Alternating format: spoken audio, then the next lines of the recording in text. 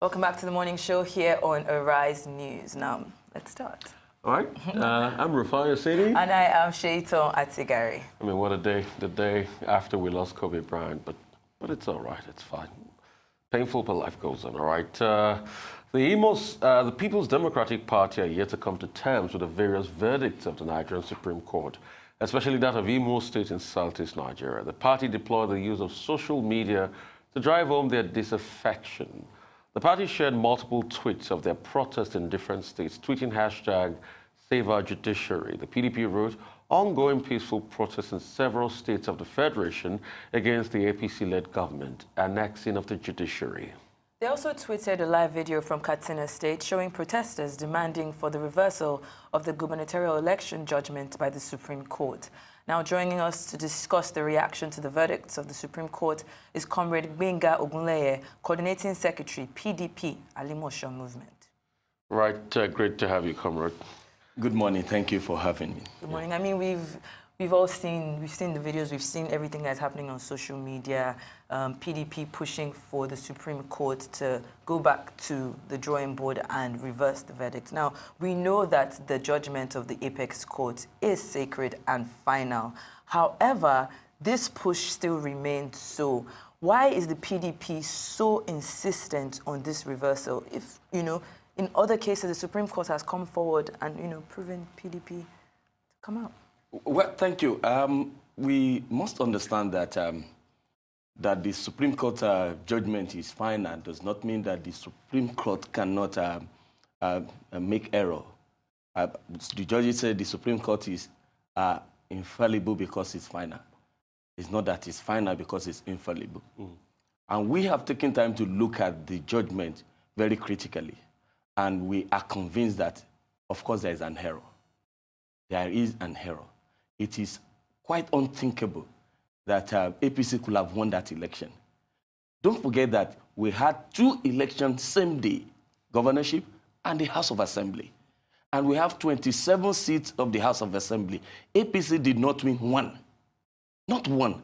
So how come the same election, the same day, how could you amass so much votes for the governorship and you record total loss for the House of Assembly? So can you break down the technicalities? Because we know that the fulcrum of this judgment was based off of the 388 polling units that were exempted in the first place. Exactly. And now the Supreme Court has said, you know what, after looking at this, we believe that the APC should be the winner. So how do you know that the judgment is wrong? How did you come to this conclusion? We were saying that this judgment was based on technicalities and not the fact or the reality.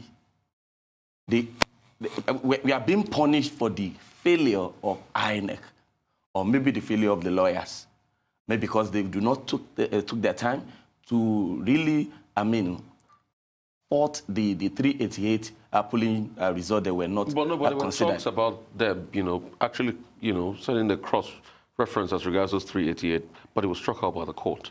There talks about the lawyers, because a lot of people have been saying that maybe the lawyers didn't do that. But the lawyers did do that, challenging that. Because when you look at the gamut of a case, this was a case that at the tribunal level was dismissed. The Court of Appeal was dismissed. So how come all of a sudden then there was a case made and the lawyer said, we tidy up our ends properly? And that is why we are saying something is actually fishing.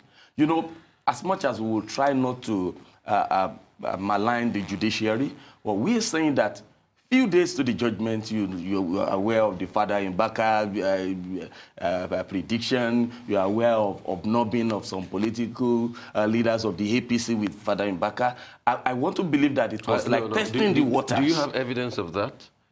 Of APC leaders hobnobbing with Father Mbaka? Of course. The former governor... Everybody hobnobs with Father Mbaka. The former governor of... Ganduje was there with Father Mbaka. So everybody visited... Ganduje was there. Akume was there. Peter Obitu has been there to visit Father Mbaka. And if you check the record, you will discover that Father Mbaka was very angry with Peter Obi when he visited, because he was not willing to toe the line. The videos were there for us to watch. So our position was you're saying Father Mbaka knew something before he made the prophecy? It seems so. It looks so. Look at the result. Look at all the decisions of the governorship election appeal. Why is Imo different? Everyone knows that this government is interested in the Southeast. They want to have a foothold in Southeast by all means. And Imo is the only available opportunity. And they quickly took that. But a lot of people will come at the PDP saying, when you look at it very strongly, they should have called for a rerun of those elections in the first place. Even the elections that brought the ADOI in. Going back to the two-thirds spread across. ADOI didn't have that spread. Okay. They didn't win. You know, they have that spread in the states. That was what everybody was expecting. So that everybody, their elections, even them, without even swearing the ADOI in. What would you say about that as a PDP? Look, that is why we are back in the Supreme Court now. The PDP has gone back to the Supreme Court, appealing to our very revered jurists to take a second look at this judgment. You know, a similar mistake was made in 2007 with Celestino Meah and Rotimi Amici. 12 years later, the Supreme Court came up to say... No, but the context of that case was different. No, whatever, but we are saying that... Well, the context of that case was different. Yeah, the context was different, but we are saying that the Supreme Court has come back to say, 12 years ago we were wrong. 12 years ago we were wrong, and the judgment of that case should not be considered as a reference. Nobody should refer to that judgment because it was given in error. And so we are appealing that this should not be allowed to go.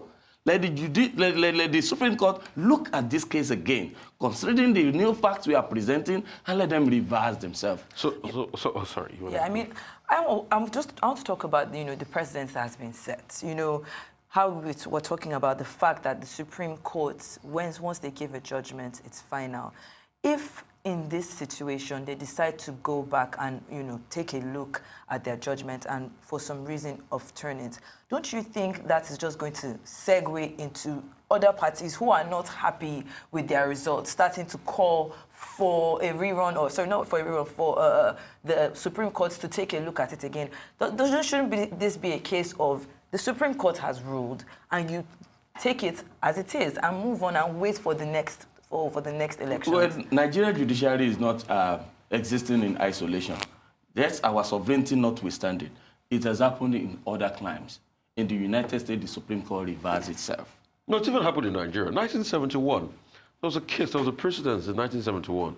The Supreme Court did have a quick look. I mean, we had a guest here, a lawyer here, he came to talk about it. So if you are too big to be fallible, then you should also be very humble. So what to make corrections when you observe an error. What would be your case to the Supreme Court now? I mean, so if you were to enumerate a case, on what basis would you say Supreme Court upturned this? Is it because of those 388, local government? Is it because of weakness P54? I mean, what would be your gamut of your argument? Majorly, the first consideration is that look at these 388 polling units that were considered. INEC has said these are not valid. The Supreme Court should not Supreme Court should not determine which of the polling bullets, the results are correct. INEC is the umpire saddled with the responsibility of certifying the correctness of the result of an election. And INEC is saying these are not correct. Even if you will take a second look at it, the 388 polling unit results were presented by the APC. INEC do not have the opportunity to say, okay, even the 388 you submitted are not correct with what we have on ground, despite the fact that we have cancelled it. But what was cancelled is different from what you have presented. There's even the fact that it was about 366 of them that were presented on the entire 388. We are saying, take a second look. You gave this decision in a jiffy. Now you have your time. Can you take time to look at it? Other political parties call some votes in all these 388 and look at them together. Then consider the fact that 2 elections took place the same day. And this guy who was on number 4, coming to become number 1 by your decision, scored no vote for the 27th candidate of his party for the House of Assembly. So definitely, you are forcing a wrong candidate, a wrong governor on the people of Imo State. This is not good for our democracy. But the court has said, giving him legitimacy. And let's not also forget the fact that, don't you think this is a reflection of how your party, the PDP, is crumbling in Imo State? There have been defections in that same House of Assembly in Imo. You said that, you don't have any PDP. But as of today, I think we have about 8 the last time I checked, Yes. and it's only going to increase. I kid you not, almost before the first quarter of this month or the end of the year, you will have a sizable number, maybe about 15 or 16 members. Well, yeah, in that House. It doesn't mean that your party is falling under the cracks in the state. No, not at all. The structure has been, because some PDP people too will go to APC. Let me shock you. Your deputy governor, the deputy governor, a man, his deputy governor, beg your pardon, Hope Uzodimma, Professor Njoku served as a commissioner in Emeka Ihedioha's government.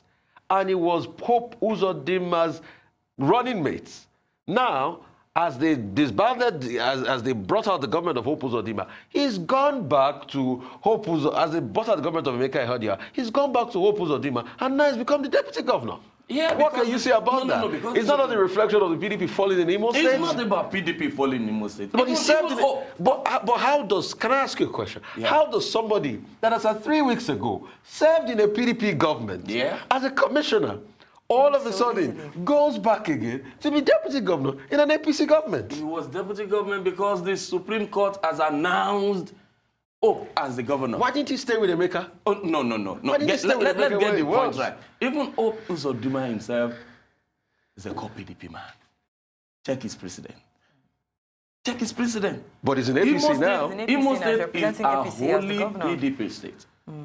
Even Rochas Okorocha. Check everybody. But he's a governor under APC now. Yes. But we are saying that the House of Assembly is an entity on its own. Despite the difference in the political parties that, the sponsor the candidate to the House exists on its own. And you need the support of your other members to either retain your seat as the Speaker or Deputy Speaker. I will not be surprised if there are some who are decamping for their particular interest within the House. Just like the Deputy Governor that went back all of a sudden. No. You just said that he was a commissioner and he was named the deputy by the Supreme Court. You understand? It's just a change of his status. And a change of party too. A change of his party. Because he was under one APC ticket. And he decamped to PDP to work with So that's just one person down from the PDP government. That just speaks volumes about Nigeria. I want us to talk about the responsibility of INEC here, because you have earlier mentioned that, the problem here is actually, or you're being punished for, what INEC did. Thank you. Now, even though they are the umpire for these elections, right, they don't have the power to actually cancel the results. So now there's this bone of contention where if the electoral body has been able to identify an error and took it upon themselves to cancel it, it's still there. That problem is still there. Now, who is, in your opinion, should be responsible for that? How do we fix that problem? Because we're not sure how this is going to go, but we don't know if the Supreme Court is going to come forward and say we're going to change it. How do we make sure that this problem doesn't happen in the future?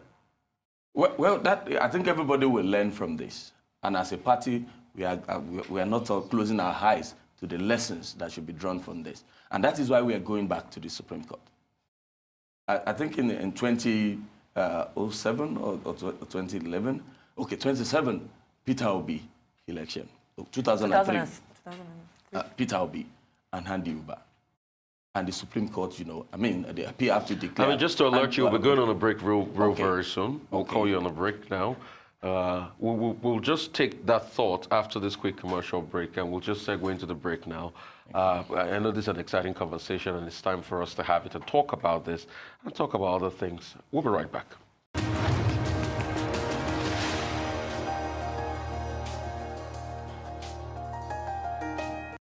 All right, still on the morning show here on the Rise News, and we're talking to Comrade Gbenga Ogunleye, Coordinating Secretary, PDP Alimosho Movement. We're talking about the Imo State debacle and the Supreme Court judgment. So we asked the question before we went on that break. You want to answer that question? Exactly. Yeah. I'm saying that in Peter Obi and the Guber case, after the judgment, Andy Guber had to go back to the Supreme Court and say, take a second look at this. Of course, that could not fly. But it is now part of the history that it just did not hold that his hand. And so we're going back to the Supreme Court. So take a second look. We are helping our democracy. We are embellishing the history so that this will not repeat itself another time. So that everybody can learn from what is happening if truly we are interested in furthering democracy in Nigeria. Volus had, you know, court judgments here and there that have been highly contestable in the country. But shouldn't we be looking on how to deepen our democracy in such a way that the courts do not get to decide who wins an election? And I'll give you a very close instance. American election year 2000, Al Gore, George Bush went ahead to the Supreme Court. It set a very touchy precedent for America. And since then, you see that that country has tried to correct that we don't want our election to go to the Supreme Court. I mean, if we're doing the things that the EU says in their report, our election is going to be that way. What's the way forward for our elections? That is why our party, the People's Democratic Party, has always called for free, fair, and credible election.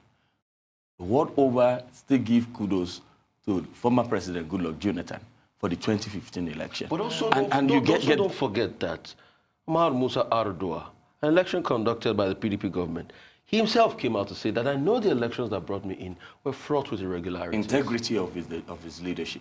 And after that, he set up the Muhammad Uwais election panel to look at our election system. And they came up with a lot of suggestions that were implemented. And you know, and that was what brought about Professor Atahiru Jega to sanitize the electoral system. But you agree with me that whatever credit, whatever addition that Jega has put in 2015 is being eroded now. We are going back to the gutters of our democracy. And that was why in 2019, the Senate or the National Assembly consistently were putting it to the president that the Electoral Act should have been signed so that we can have the electronic voting system. If we have signed that, of course, President Buhari will not be there today. President Buhari will not have been there today. We can't say that for sure. Of course, you know the story of the Saba, the voting. If you and see all that in court case, they said PDP couldn't prove its case in court. It could not because the Electoral Act did not recognize the Saba, electronic voting. So we still rely on the indent forms. No, some would say that it was because the testimony of your analyst was his background was a little bit shady. Sketchy. It's not at all. If everything is based on the Electoral Act, if the Electoral Act says that whatever has been recorded electronically must be same with what you have and how the so-called result must be transmitted electronically. The witness had was on factsdon'tlie.com, which was a website that was claimed not to be veritable. All these could fly because the basis of the election, the legal framework for the election, the Electoral Act, was not signed. But I'm not hearing the PDP enough. Maybe you might be doing it, correct me if I'm wrong, but I'm not hearing the PDP enough championing the need to be able to revisit this, electoral act and ensure that the president signs it day one as it got to this administration. The PDP had a protest all over the country. Yeah. It was on the Imo elections and free and fair elections. I didn't hear electoral bills. I didn't hear people saying, let us sign signatures now as regards pushing the president to sign the electoral bill. I'm not hearing the campaign for electoral bill. It looks as though the talk about electoral bill is dead. I mean, the House is going to reconvene very soon after their long recess. Maybe they're going to talk about it. Looks as though it's dead. It's when we are getting closer to 2023 now. We begin to we'll start to talk about it again. Well, you can be sure that the PDP is all how to get things right. And you can see what is happening in Lagos PDP. With our new chairman, Engineer Adedeji Doherty, and his team, consistently speaking to the people. But you must understand that as a political party, we are partners with the electorate, with the voters, with Nigerians, with the citizens. The citizens also need to speak out. We are investing so much in voters' education and sensitizing our people. As a people, for instance, the people of Imo State, you came out in your numbers to vote for your candidate, and the judiciary decided to give you somebody else. What are the people doing? As a political party, we are coming out. But average Nigerians will say, okay, maybe because we are interested in the party, maybe because we have a candidate. What about a citizen who voted Mr. A, and he now has to battle with Mr. D as his governor? He has a voice. He has a right to protest. He has a right to hear his view. And in Lagos State, we are pushing that things are not going to be the same But you again. have members in the House of Assembly. You have members in the Senate.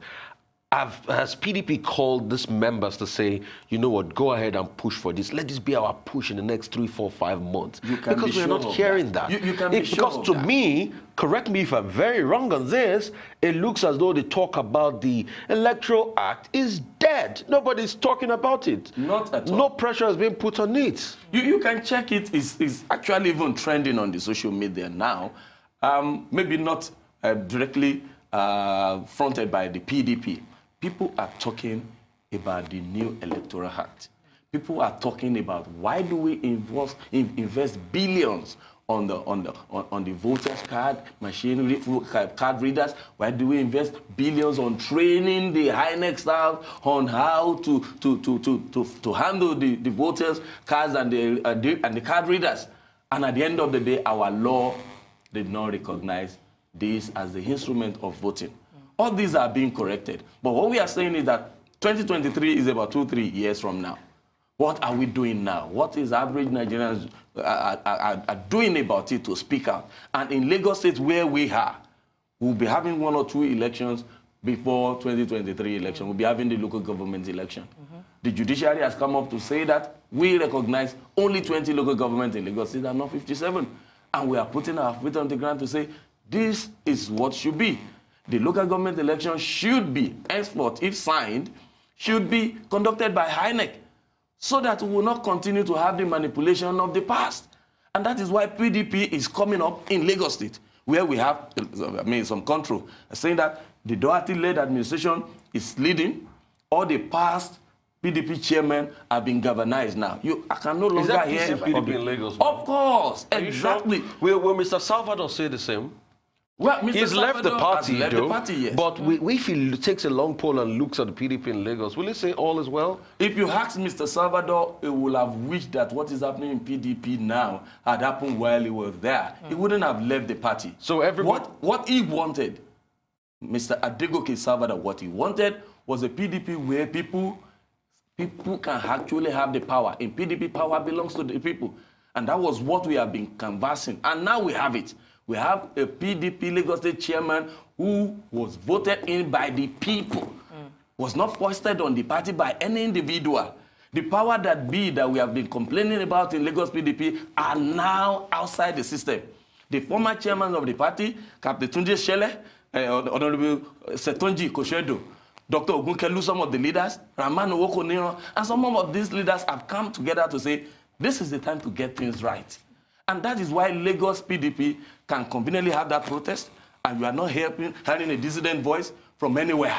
Because everybody has come together to support Doherty to say, okay, come on, please lead from the front, and we'll be with you. So even Segun Adewale Eroland. So PDP is ready to take on Lagos. Even Segun Adewale Eroland. So PDP has come to support Doherty. So PDP is ready to take on Lagos in the next election. Exactly, and it has started now. It's started now. New people are coming into the party. Even average Lagosians who are apolitical are now coming up to say 20 years down the line, we have nothing to show. Is the Lagos PDP going to get behind Bode George's presidency like he says he wants to go? Well, even Chief Bode George himself has not really said it all hard that he will be contesting on the platform of the PDP. He said he may consider another political party for whatever reasons. But as a leader of the party, if he so wished to contest on the platform of PDP, of course. So as it stands now, you don't have any candidate that you're looking at for 2023? For now, you see, we are saying build the party. We are having presidential election in 2023. A political party should not just exist for elections. We are building the party now. We are building the structure. There are some people who have left the party who left because of impunity, and now impunity is out. Some of them want to come back. So we are talking to our people to come back in. New people who have not been in the party now are coming up. We are strengthening the party. The system at the local government is getting set. We have what we call PDP movement. It has started in Alimosho PDP movement.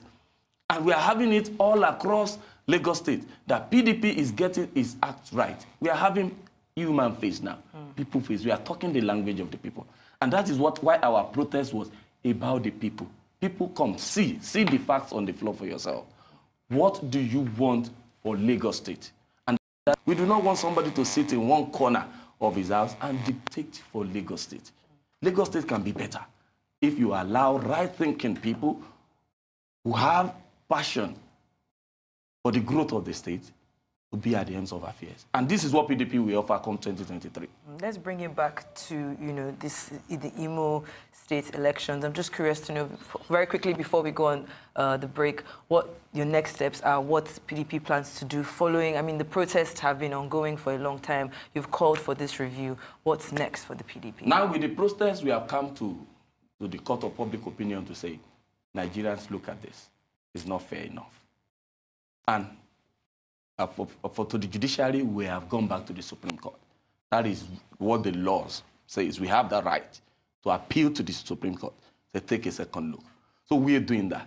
And Imo State is reconciling. Yes, Professor Njoku could have gone for the obvious reasons, but there are people within Imo State, PDP, who are coming together to say, we can get it right. We can get our mandate back. It has been stolen. God willing, we have it back. Be it not, whatever happens, as a party who believes solely in Nigeria, of course we will agree with whatever comes from it, but we'll continue to sound it that the judiciary should rather help our nascent democracy. I'd like to say a very big thank you. Thank you so much for telling us about PDP Lagos and the Imo State debacle.